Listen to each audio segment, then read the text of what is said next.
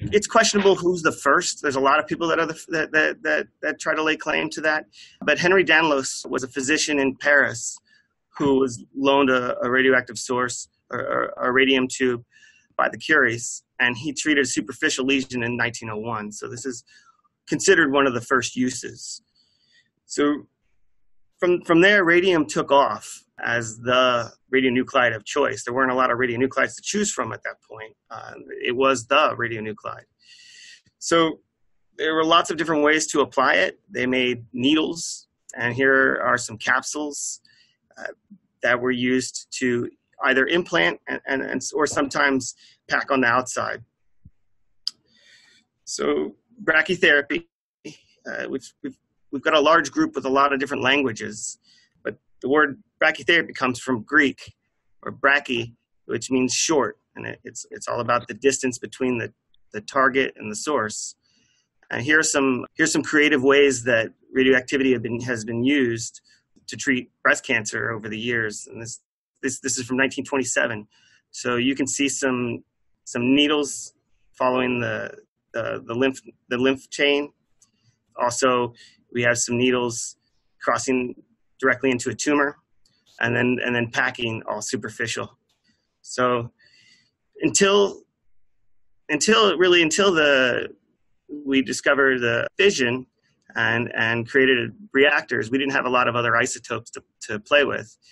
But once reactors came online, a lot of other radioisotopes were discovered, big ones being cobalt and cesium.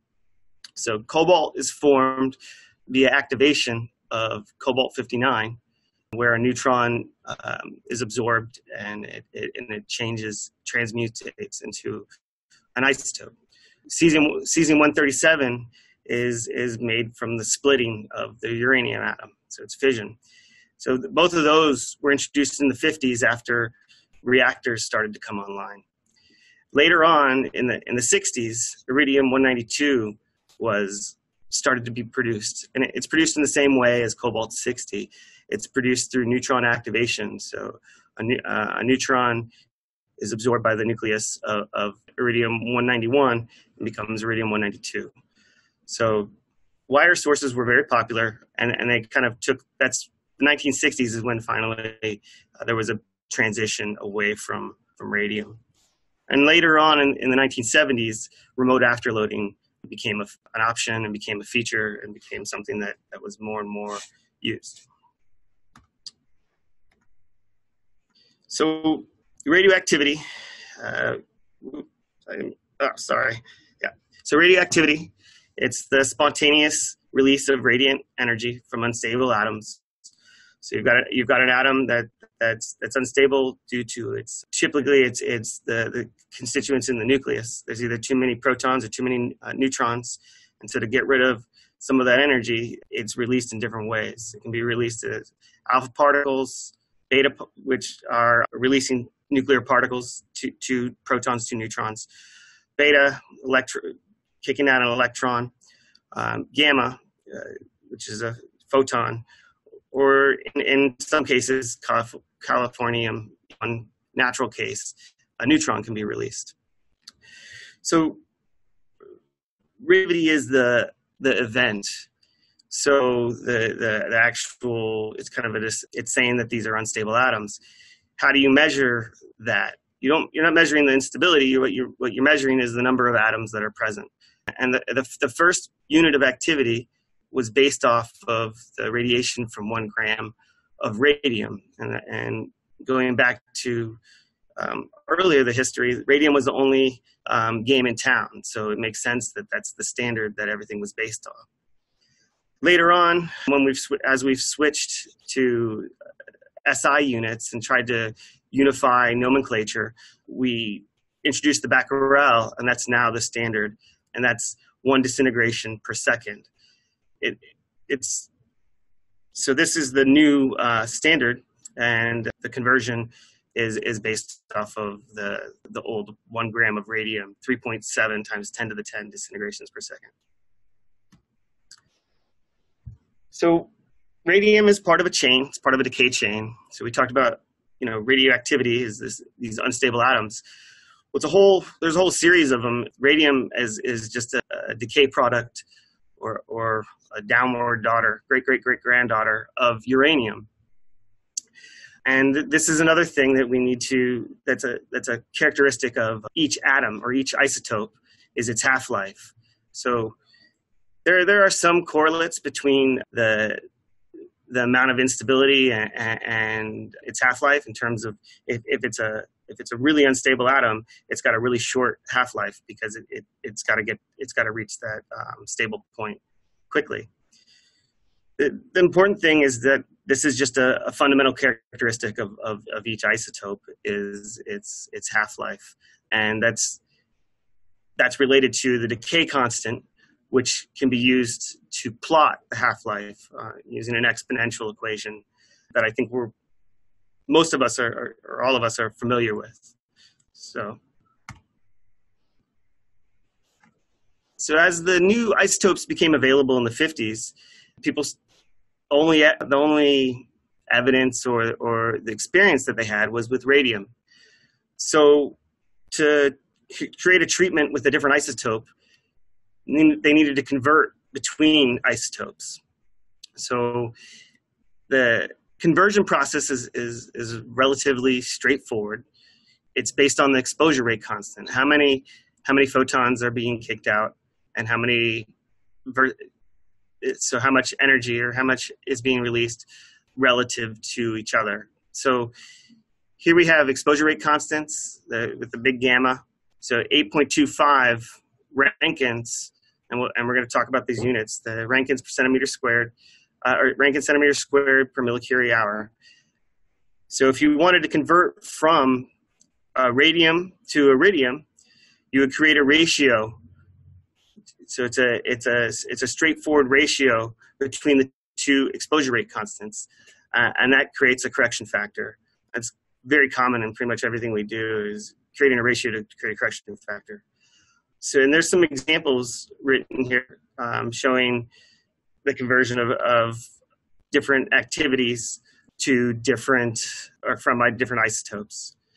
So this is an important element. I mean, it's important to learn from our past, and if we want to glean some knowledge from the medical literature of yesterday, we need to be able to convert and normalize to the units we use today.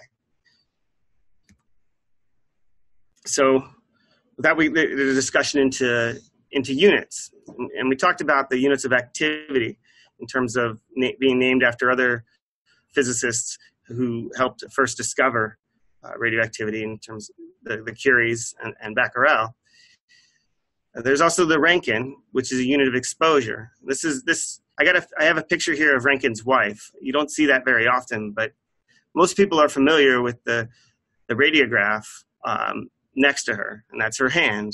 So, and that's this picture of Rankine was shortly before his death. But when he first discovered that there was something developing his film, he actually asked his wife to come over and put her hand down, and then exposed the film. So behind every famous person, there's some support people, and Anna Bertha was his support. So Rankine it used to be an older unit, one electrostatic unit, and again a move towards standardization of units. The Rankine has fallen completely out of favor because it's based off of a non-fundamental unit, this electrostatic unit. So moving to coulombs per kilogram, which are SI units, we have 2.58 times 10 to the negative 4. This can be used, or a measurement of exposure, of how much radiation is being emitted, can be used to convert to how much energy is being deposited, if you know the average energy to create an ion pair. In the case of air, it's about 33.4. These values have been well studied and tabulated for different tissues. We get what we call an F factor. Peter, can I interrupt you just for a second, yeah. Peter? Sure. It appears that the PowerPoint slides are cut a little bit. All the words. I just talked to Samiksha, and she's not seeing all of it either. Where is it cut? Sort of around the four edges. Like it's just all the outside of it is cropped just a little bit. Like I don't see the bottom equation. Oh, so you don't see the 1 Rankine equals 0.876? Yeah, I think it's a scale or zoom ratio. No, I don't see that. Your screen. Can everyone else see the whole screen?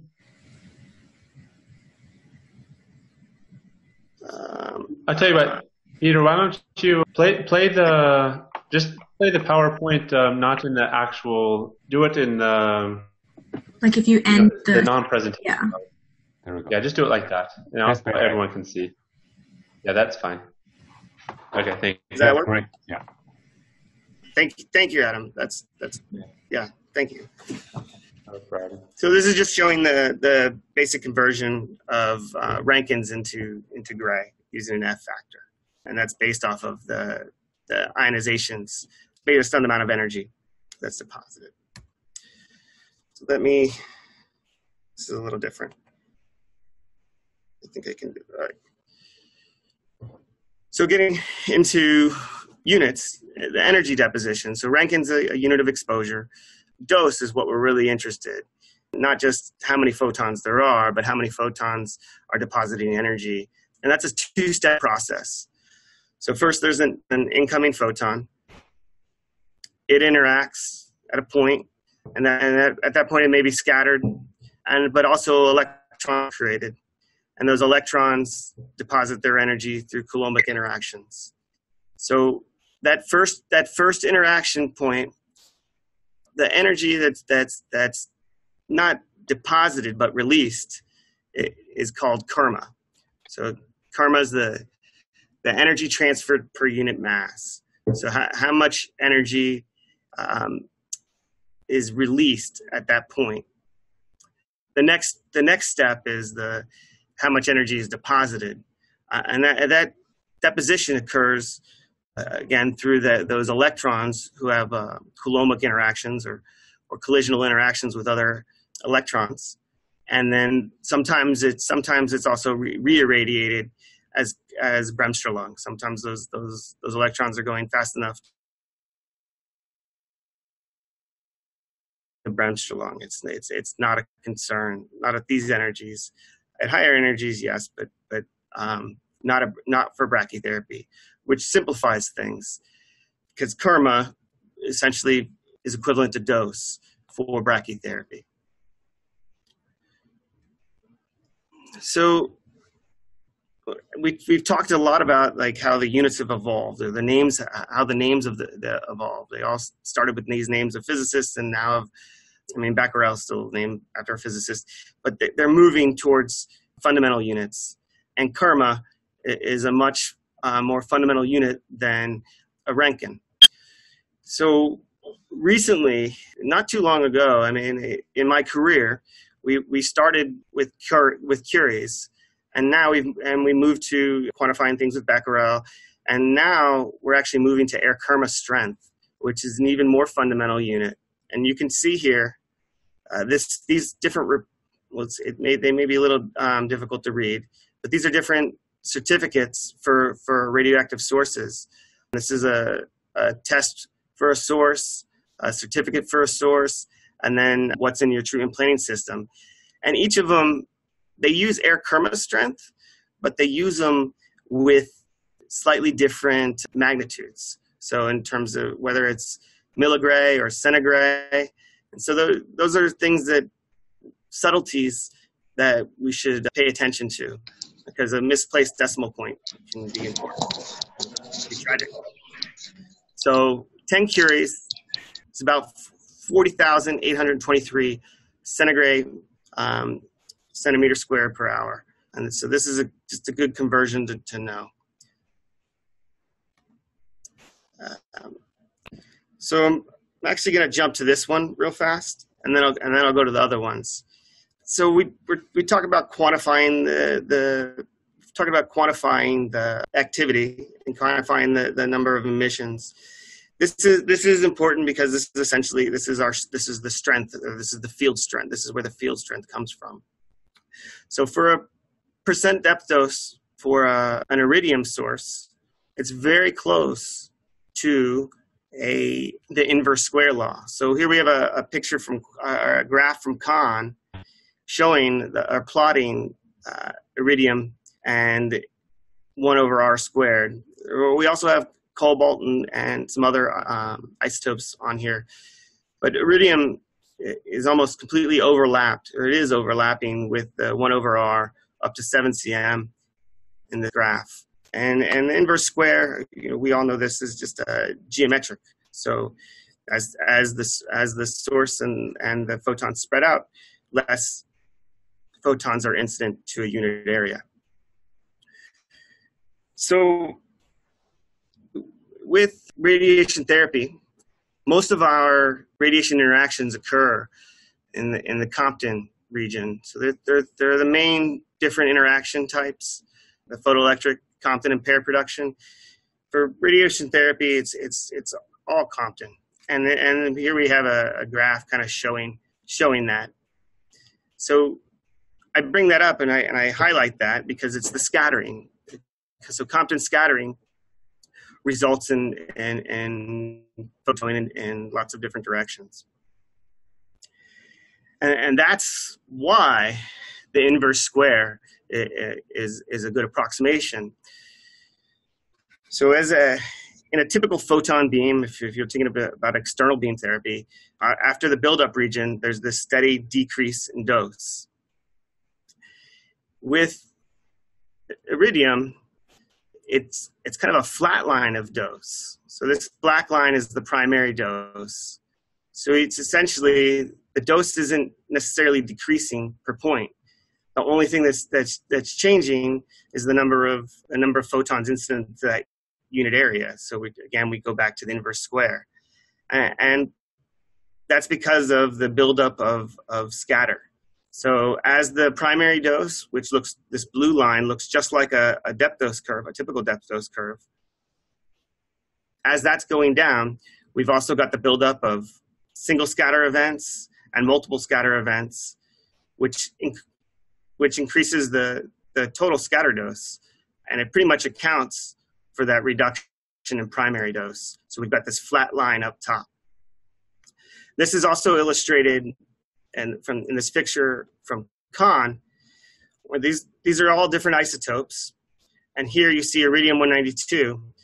It's a flat line. So it's a dose at a distance versus the initial dose. It's a flat line, and it probably goes almost, it's like it goes all the way up to like 7 or 8 or 9 again, but it's a flat line, which is very helpful. It means that we don't have to worry too much about the complex interactions when we're at a short distance, which is where brachytherapy is. It's at a close range.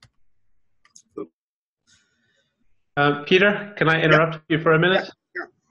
So I think this is a good stopping point, and we'll answer some questions right now, and then we'll have one more stopping point in a little bit where we'll answer some more questions. So you guys can think about some questions that you have. While you're thinking about a couple questions, I just want to reiterate a couple things that Peter said because I think they are very important. So on this slide where he's on, the two graphs that you're looking at, the inverse square is factored out. So that's an important thing to understand. So when he's talking about the flat line of dose, that's where the inverse square is factored out. So if you're not talking about that, then the dose at a distance of, say, 6 or 7 centimeters is the same as the dose at 1 centimeter for iridium-192. And hence, when you do factor in the inverse square, iridium-192 behaves almost exactly like inverse square up to 8 or 9 cm. Peter, can you go back to back one slide, please? Yeah. And so when he shows this graph, this is one of the most important concepts, I think, for you all to take home today from this portion of Peter's presentation, is this, for cobalt-60 and iridium-192, how closely it follows inverse square. And that exactly is the reason why brachytherapy is so important. So there's a reason that, say, for gynecological cancer, we're treating up to 90-95 gray, total EQD2. We'll get into that terminology later, but it's a lot of dose, right? And there's no one that can give 95 gray or 100 gray or 105 gray to cervical cancer with the most sophisticated external beam equipment. You can't do it with CyberKnife. You can't even come close. And the reason is because something like CyberKnife, which is very sophisticated, still has a very gradual fall off of dose delivered externally. But when you put those sources right up close to the tumor and it falls off with this inverse square approximation, you get that rapid fall off, which leads to dose escalation and hence the importance of brachytherapy. So this will be a common theme in a lot of our presentations. So make sure that you understand that. Do we have any questions from anyone? You can type it to me or say it, or if you don't, we can move on.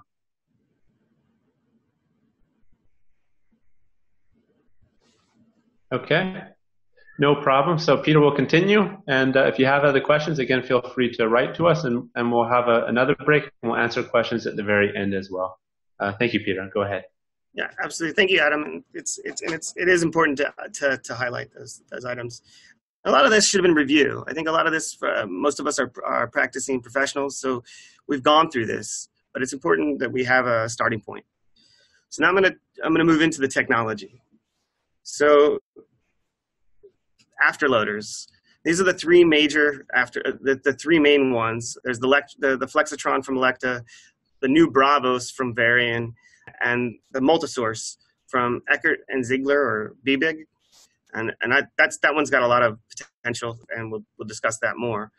So we'll also talk about the source characteristics, physical and the dosimetric. This is both for iridium and for cobalt-60. And then the treatment planning algorithms, the basis of TG43, and then the newer algorithms that do heterogeneity correction, although we won't go into too much detail, just kind of the importance of it and the fact that this is a new development on the scene. And then also applicators. So here we have a nice table that shares kind of the features of the different manufacturers. So the Varian's got three. I'm not sure if they're going to sell all three of them anymore, but we can see that the sources are all about the same for all the manufacturers. The MAC cycles are different, but with a routine service, again, it's relatively the same. The diameter of the needles also the same. The way that the cables are constructed. So what I'm really getting at is these units are, even though they might have different features, they're still the same. And that's what I'll get to, except for one thing that before I leave this, let's go to that bottom one, is the step motion. And I think that one is probably the biggest thing that you're going to want to be aware of about your unit, and if you work with another unit, to ensure that you're aware of how the wire moves by the target. Does it go forward or does it go backward? And we see we've got about a split. So Elekta, who's probably got one of the largest market shares, they push forward. The wire goes, the wire and the treatment goes forward. With Varian, the wire extends all the way out and then pulls back in. So that's the big, I think, subtlety between the units. The only other really difference between the units is the fact that the BBIG and the Flexitron can use cobalt-60, and we'll talk about cobalt-60, but that's been a pretty nice development. And cobalt-60 was actually used for brachytherapy and for high dose rate brachytherapy.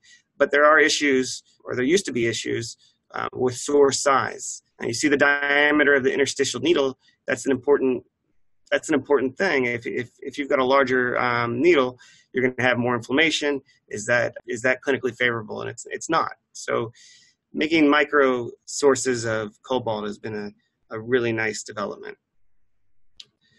So like I said, these units are roughly, this is a microselectron, but all these units operate in a very similar way.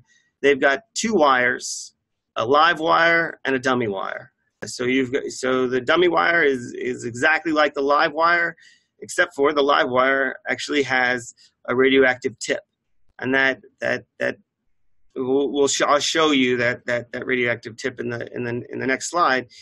But The important thing is that there are these two wires that go out, and there are different encoders and ways to ensure that that how far or know how far the wire has been extended, and know what channel the wire has been sent down. But they're pretty straightforward machines, and then obviously a safe. Here we've got the whole unit with some source guide tubes or transfer guide tubes connected with an applicator, and showing an applicator in a patient. And this is a Tandem ring, which we'll discuss more later. Going to the source, it's about the size of a grain of rice. And Eckert and Ziegler, I'm not good at pronouncing that, but they a cobalt source. And Eckert and Ziegler is actually their source manufacturer that provides sources for all the different vendors, which is interesting. So I'm not sure how many different source providers there are out there, but miniaturizing that cobalt 60 source, I believe, was enough to motivate Eckert and Ziegler to build their own afterloader. So there are some subtleties between the cobalt 60 and the iridium 192. Their energies are different, for one. They're significantly different, but their exposure rate constant. Here, let me see. I couldn't see my own table. So you see, the mean energy is quite different, but the exposure rate is not too far off, and with the same amount, or with a much smaller source of cobalt 60, you can reach almost the equivalent exposure rate with iridium 192. And so we've got these max exposure rate, 400 centigrade per minute for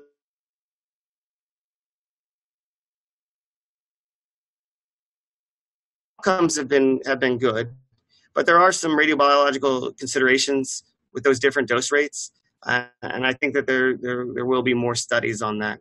But due to the big difference with the cobalt 60 is its half-life. It's 5 years versus 3 months, not 3 months, months. So it's massively different. So if you're in a limited resource setting and it's hard to transfer sources, cobalt 60 is a very attractive alternative to iridium 192. There are some shielding requirements that are different, but for the most part, the treatments are equivalent. One subtlety, and this was I think an early criticism of the cobalt 60 was, well, it takes longer to get the same dose. Eckert and Ziegler, this is based off of their source material, so they have a bias in the way that it's presented. On average, the irradiation is about 1.8 times longer with cobalt 60. So that's based on the operation of one half-life of cobalt 60 and 3 months of iridium 192. So when the source is new, those treatments are pretty quick. The long lifetime of cobalt 60 means that near the end of its life, you are going to have to accommodate for that difference in irradiation time. So I think that's something that will have to be considered in terms of scheduling, and your time blocks may change over time. So the sources themselves, it's interesting, with even with their quite different energies, their distribution, the dose distribution is very similar. The one thing that should be noted is that it does diverge a little bit from the inverse square. Iridium 192 really stayed on that line of 1 over r squared. Cobalt 60, there are some subtleties, so that'll just have to be accounted for in the planning algorithm. But you see here, I think this source anisotropy curve is great. It really shows that they almost completely overlap. The only thing is there's actually a little less anisotropy because it's not attenuated by the encapsulation as much as the iridium 192. So it's a much more of a spherical source than iridium 192, which has that kind of that butterfly appearance. But these are all overlays showing that the cobalt 6 equivalent. So there's not going to be a massive learning curve in terms of the way that these treatments are prescribed. It's just going to be time is going to be the big difference. So going to how we determine our treatments, or how we plan our treatments, the algorithms to plot dose distributions. TG43 is the gold standard. This has been around for a while.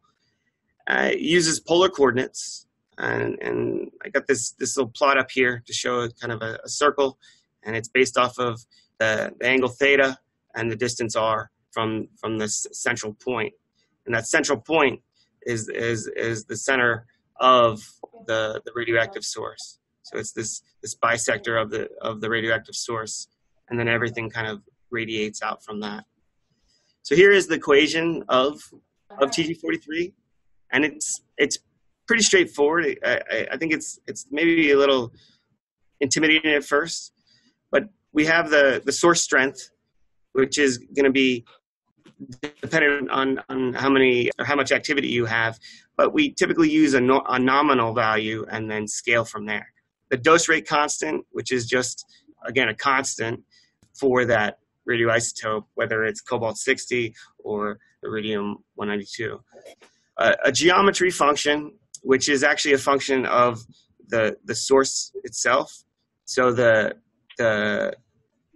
which is the shape of the source, the length of the source, the width of the source.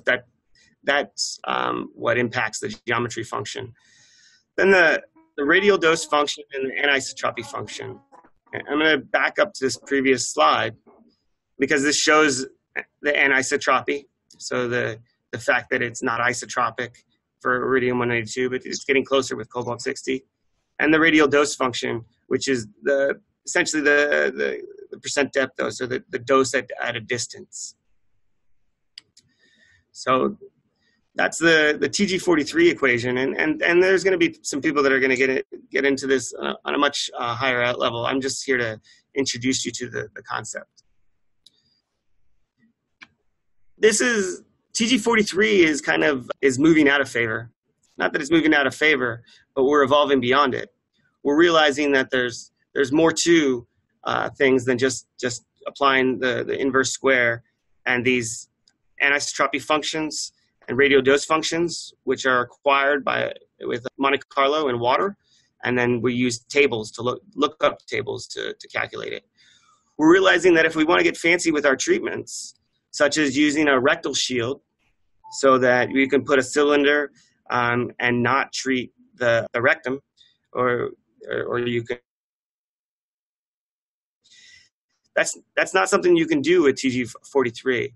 You need to do some heterogeneity corrections, and so there are different options. Monte Carlo is obviously the gold standard, but Varian now has their Acuros, which is it's a Boltzmann transport equation solver. It's a meaty word, but this stuff will come up more in the treatment planning lectures. But the big thing is here, if you've got an inhomogeneity, whether it's bone or it's lung, you're not accounting for that. You're not accounting for any kind of preferential attenuation. Acuros and Monte Carlo can both solve for those heterogeneities very well. And I liked this picture from the clinical brachytherapy physics, this last AAPM summer school, because it shows a cylinder and it shows a differential, or it shows a complex dose distribution. That's something that we could not calculate with TG43 alone.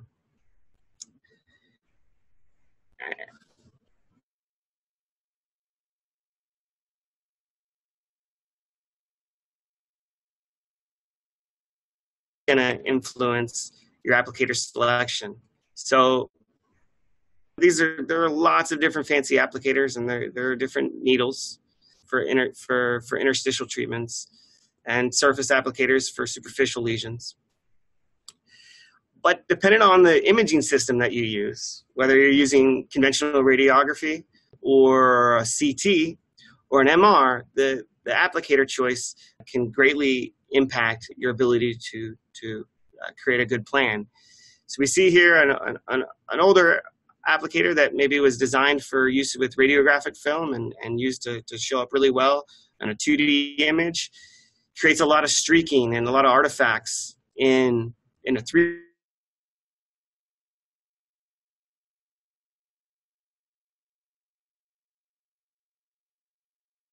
on a radiograph, but show up just fine and artifact free on a volumetric image. And now the new shift is more information, better soft tissue contrast, so MR. And using MR, there are other considerations. It could be any metal pieces. It's all going to be MR safe. And so if that's what you have, that has to be a consideration of your selection. That was my brief introduction to the physics and technology. And now I'm going to jump over to... Hold it there, Peter. We'll take, this will be our last little break before moving on to the next PowerPoint, which is a little bit shorter than this one. Yeah. So I wanted to just reiterate to everyone that this is the overview. Peter's covering a lot of things, so a lot of things will be covered in greater detail later. We have an entire session which only covers applicators, so you'll get lots of detail on every type of applicator. So a lot of this is an introduction. So we'll answer some questions now. I got one question messaged to me, which I can answer now. And then if anyone else has questions, we can proceed with that. Peter, if you can just go back to the TG43 question, slide with the equation. So someone texted in, is the dose rate constant different for each isotope? So again, this equation will be covered in a little bit more detail later. Yes, the dose rate constant is isotope specific. So this is a value that is done by experimentation or more commonly by Monte Carlo measurements. So they find for a given source strength, for a given error kermas strength, you have X amount of dose at 1 cm away from the source at 90 degrees perpendicular from that source. And so it's a scalable thing. So if you have Y number of error kermas strength, then your dose rate at that point would be that. If you have Z number of error kermas strength, then your dose rate would be higher or lower. So it's a constant, but it's specific to each source depending on the exact make of that source, the encapsulation, the size of it, the diameter, everything that goes into these Monte Carlo or detailed experiments. So we cannot measure dose rate constants ourselves. It's a very complicated process. So we stick with the literature. And so later when we get to the treatment planning system commissioning topic, we'll explain exactly where you find those and we'll provide those documents for you. But that's something that's done by typically task groups in major organizations or by research papers that will give you this information. Yeah. Typically the manufacturer, typically the manufacturer will either farm it out, or they will support the tabulation of all these values, and they will publish the characteristics of their particular source with its encapsulation and the volume. And I'll just expand just a tiny bit real quickly. So the anisotropy factor and the radial dose functions, again, that is with the geometry factor removed. So if you remember that previous slide where we talked about the iridium 192 being almost constant for a number of cm, that was with the inverse square factored out, and same with the geometry factor and the anisotropy factor. So they're purely due to absorption and scatter, removing the geometry factor. Yep. Do we have any other questions from the group? Okay, so we can proceed. Peter, if you want to go on to your next presentation. Thank you. Yeah. Can you see this?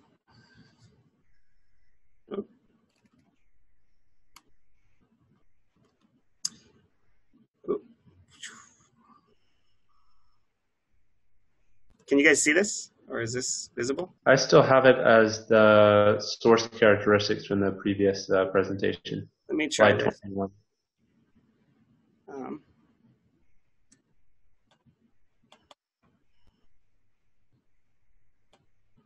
How about that? Yes, perfect. Okay. I guess I'm not. I guess I thought I was sharing the screen. I'm just sharing the presentation, which is just fine. So we're going to talk about preparing.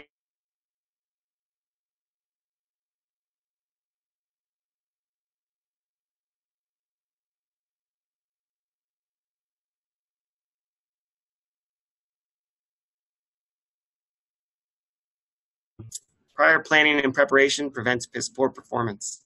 So, overview. So the big thing is the infrastructure. So having the right pieces in place. So what are the right pieces? The investments. What are the investments that you need to make? So where do you need to prepare to make those investments? And I think imaging is massive. So it's not. There are a lot of there are several options. It's just important that you select your option and then realize that it has a lot of consequences. The imaging, again, goes back to the applicators. So what applicators are you going to get? And that really comes down to the imaging. And then location and layout, because this matters. This matters a lot. So here we have a nice picture of what might be a really nice ideal treatment room. You've got an ultrasound in there. You've got the afterloader. You've got a C-arm for radiographs. And a treatment table. That would be a pretty nice setup. But we don't all have these kind of facilities. We are constrained with the resources that we have available. So there's some operational factors to consider. Obviously, safety first. It's really important to ensure that you're approaching this in a safe manner. And there are good resources from the IEAE. This is one of them, is the setting up a radiotherapy program. Fortunately, everyone on the call is already involved, and they've already got a program. But building that program, it's important that it's done in a very systematic way.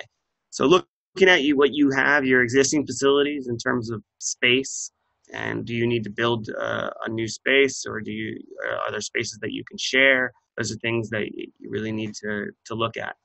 Obviously, human resources, and this is massive, and this is probably the largest expenditure and the largest investment. And I'm very happy that we're all investing in human resources right now.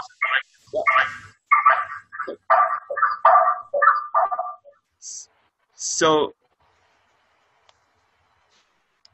and then obviously the patient volume. Do you have the right case mix that's going to be well served by brachytherapy?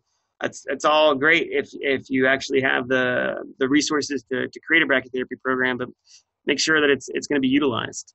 And obviously, here's a nice kind of little graph of the utilization of HDR, and we see that cervical cancer. That's probably one of the largest use cases for brachytherapy, and places where HPV is prevalent. This is a great tool. So regarding the infrastructure, there's a couple of clinical steps that you should dial in on. There are four main steps in the delivery. So there's the treatment itself. There's the applicator placement. There's the imaging. There's the treatment planning, and then there's the treatment delivery. And where these items are performed and whose responsibility it is to perform each of these items, it's very important to have outlined and written down and agreed upon. So this is actually a nice procedure. This is a one medical physicist model of HDR procedure flow from TG59. And we've got a dosimetrist in this, a physicist, a nurse, a radiation oncologist, and a technologist. So it's a team event. So all this costs money. And what is that? How much money? Well, it depends on your local area. This is from a presentation in the United States. So these are for US dollars, but this is what it would cost costs. This is what it would cost us in the States to start a whole new program. So it's not insignificant. I think brachytherapy is one of the more cost-effective modalities. It's probably the most cost-effective modality, especially in terms of uptime too. The sources don't not work. Every once in a while there are failures, and we guard against those. But a brachytherapy unit will work with minimal intervention and treat a lot of patients for a good price. So the finances, and this is where administration needs to buy in. It's not just the upfront costs of the construction and the equipment, but it's the ongoing costs of the service and the staff that really need to be understood and agreed upon, and there needs to be that institutional buy-in to continue to support a program. And here's the staffing again. This has got 5 people. We've got a front office person, but knowing these finances up front and having the commitment to invest is important. So the imaging is really important. It's kind of essential because it determines what type of program you're going to have. So historically, it's been performed with planar radiography. So with the conventional SIM or an X-ray, and these are planar radiographs. You have an AP and a lateral, and you can see a tandem, and they're not ovoids, but you can essentially a T&O, and you see some rectal markers too. So they used to use these, and they still do in some places, to determine the treatment times and based on points, ICRU points. But we're moving beyond the planar radiography, but I don't want to disparage it because it's old technology. It works. So if this is what you have, this is good. Obviously, 3D planning is important and helpful, and CT simulators have been amazing for radiotherapy in terms of allowing us to create complex dose distributions and to really treat less normal tissue. And here we actually, I hope you can see it. There's even a PTV drawn. So we're moving beyond just treating to points, but we're actually looking at where is that dose going with 3D planning. And this is all soft tissue, so it's incredibly difficult to delineate that target from the normal tissue without something like an MR. And that's the new push, is to use magnetic resonance imaging to get better soft tissue contrast and to create these planning target volumes and actually truly create conformal brachytherapy doses rather than just using points. So the location and layout of your items really is going to have a major impact in your efficiency and your safety. So an efficient system is a safe system. So determining your layout, and you may be constrained with what you have, that's fine. But optimizing the flow is very important, because you want to minimize the movement of the patient once you put an applicator inside them. And with 3D planning, when you're picking a patient up and putting them on a CT table after you've put in an applicator and then pulling them back off the table, that can change it. And when we're talking about 5 cm, any little shift can have a major impact in a brachytherapy treatment. So the flow of the facilities is important. So there are 3 major room layout options. There's one where you have a shared use of existing OR or procedure rooms, such as this is a typical, or used to be common, is to have your HDR unit in your simulator room, so you can use the simulator for imaging and then treatment. And that's great for planar treatment for just when you're using 2D. But if you want to use 3D, you may have to move the patient. And so that's another option, is a treatment room for the applicator insertion and treatment delivery, but you have them go to the CT unit to get imaged. And there are technology solutions that help minimize the impact of that patient transfer. So this Zephyr system This is actually like an air hockey table where it's blowing air, and it's allowing the table, essentially the patient. There's a piece of plastic here that's supporting the patient, but allows them to easily transfer without lifting and dropping, just scooting over. So there's less opportunity for the applicator to be dislodged or moved. A very resource-intensive option, and I think maybe the ideal is actually having an integrated brachytherapy suite, where if you're doing a CT, you've got them on the CT table, you scan them on the CT table, and you treat them on the CT table. That's something that you've got to consider the utilization, and maybe that CT unit would be better used for diagnostic procedures while you're doing that treatment. So it's something to consider, but I think that's kind of the optimal layout would be an integrated suite where you're not moving the patient at all. So this is a little bit, just a couple slides of physics about shielding. So the common method is to calculate the transmission using exponential attenuation. Unfortunately, you can't really use this in real life. You only use it on paper and for very, very specific geometry, narrow beam geometry.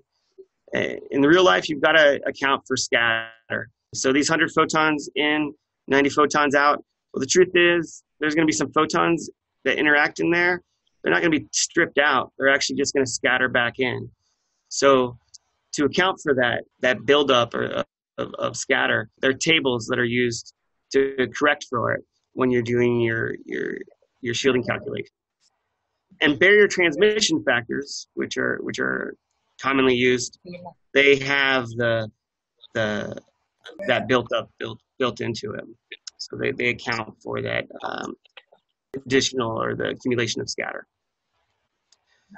So the shielding equation, this is a simple shielding equation that should be common to many. So the barrier thickness, or actually the barrier transmission factor, which again you can use a lookup table for, equals the permissible dose times the distance squared over the workload, the usage, and the occupancy factor. Where the workload is how often is the unit in use. For a radioactive source, it's always in use. It's always on. So, but there are different exposures from when it's out of the safe versus in the safe. So that's something where workload could come in. The usage this is actually for a primary shielding for external beam. It's how often is the beam directed at that wall. But for a radioactive source, it's isotropic. All walls are primary walls, so the usage factor is always one that falls out. And then the occupancy factor.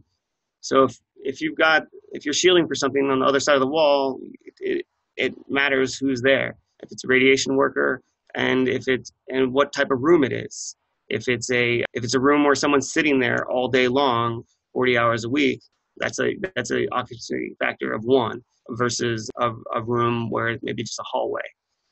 That permissible dose, it's based on the annual limits, but it's scaled to weeks. It's scaled to the weekly exposure, and sometimes for external beam we scale it to the exposure in any 1 hour.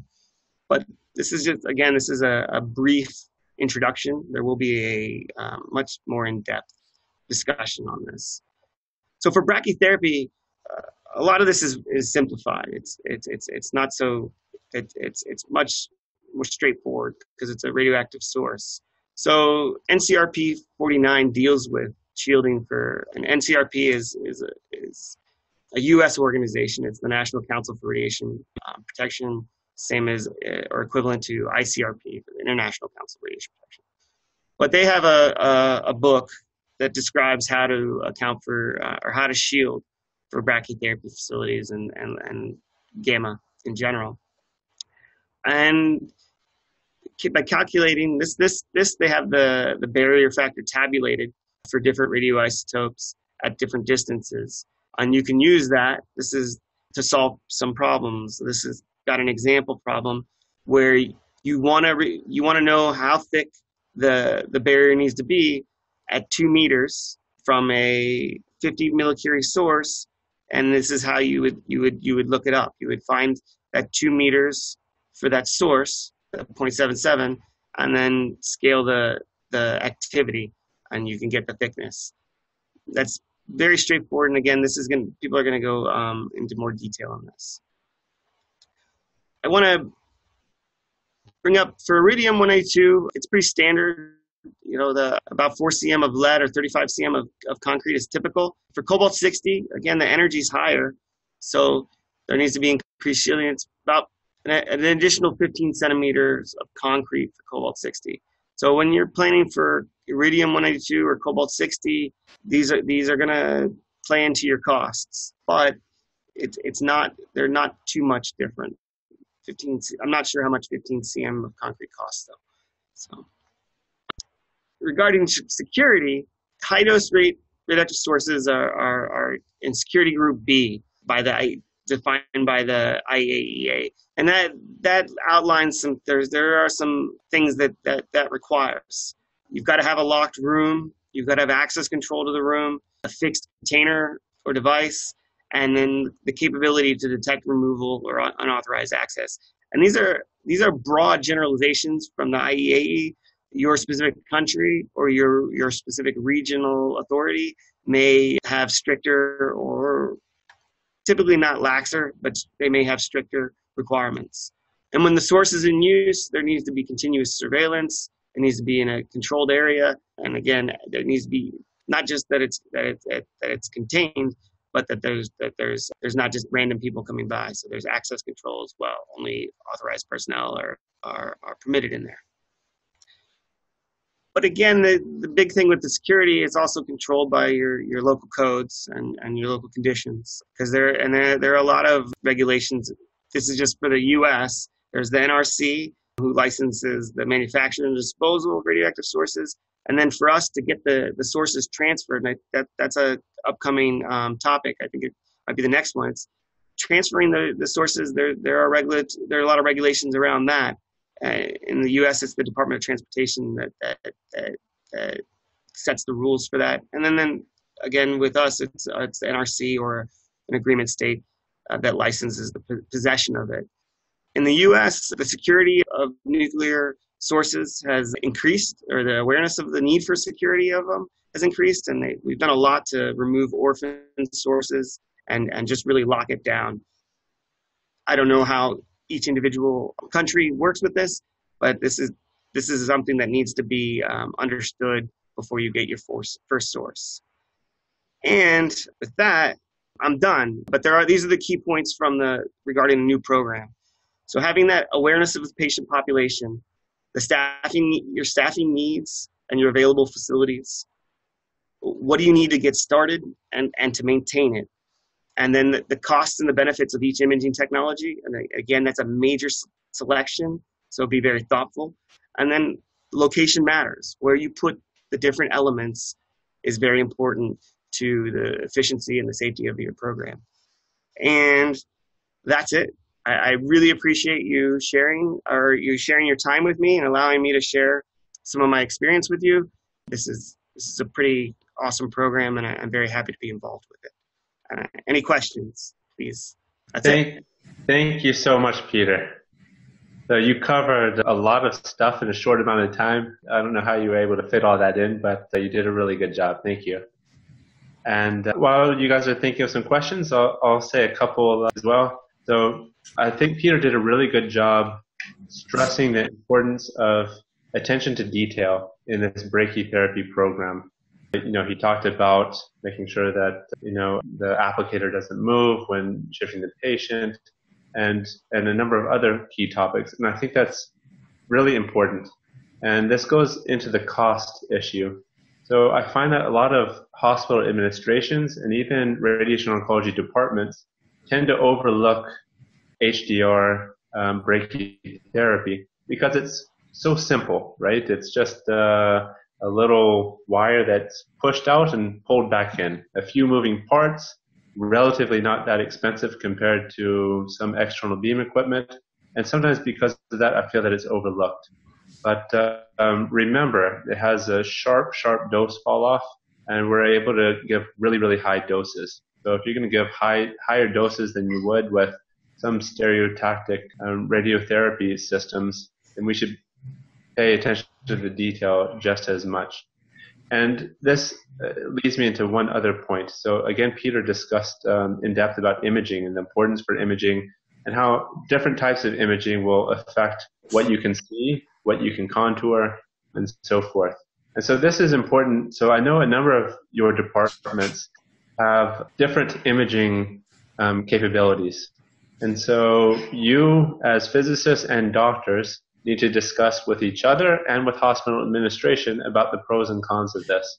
So if you have the possibility to go from 2D X-rays to CT, you need to stress to your hospital admin that this is really important. And likewise, if there are a couple of your centers I know that have access to MRI. So if you can go from CT to MRI, again, you can make drastic improvements. So with increase in technology, you can actually, and this will be covered later in another topic, but you can actually increase the 5-year survival by up to 30 or 40%, depending on what sort of imaging and applicators and needles or whatever that you might be using. But a lot of that is heavily dependent on imaging. If you can get that drastic of an increase in survival going from 2D to, say, 3D with interstitial needles, if you have the capabilities and you're giving an MRI or you're giving a CT for external beam, that same care should be taken, for me, that same care should be taken for brachytherapy. So I think Peter did a really good job stressing that. And so this is something for you all to think about amongst your department and with your hospital admin. And again, a lot more imaging will be covered later in further presentations. I have a question here that says, will we have the slides? Yes, I think the slides were already emailed to everyone. If they weren't, then we'll make sure that they are. Again, with the Zoom ID, another question if we'll have the same Zoom ID for each meeting. Maybe Samiksha can answer that for us. So we'll be sending out an email before, like a week before each meeting with the Zoom ID, but it should be a different one for each meeting. Thank you, Samiksha. And I have one more question regarding the comparison between afterloaders. What is meant by max cycles? So max cycles, basically you have a number of times that the source can leave afterloader and come back in. So each time the source leaves the afterloader and comes back in, that's one cycle. So different manufacturers allow for different number of times that the source can leave and come back. So different number of cycles. I think it ranged from 5,000 up to 100,000 cycles for one of the Cobalt-60 units. And this is dependent on how the actual HDR machine is engineered. So with the Cobalt-60, which has the higher number of cycles, they've engineered it to be a little bit stronger because they know it has to last 5 years. But please don't exceed the number of cycles specified by the manufacturer, because that's what leads to the possibility of malfunctioning and emergencies to happen. So strictly follow that number of cycles and replace your source if you've reached the max number of cycles. Yeah, I think the most afterloaders record the number of cycles, so it won't let you exceed that. It's really there to also to encourage PMIs. So it's important to take care of your unit.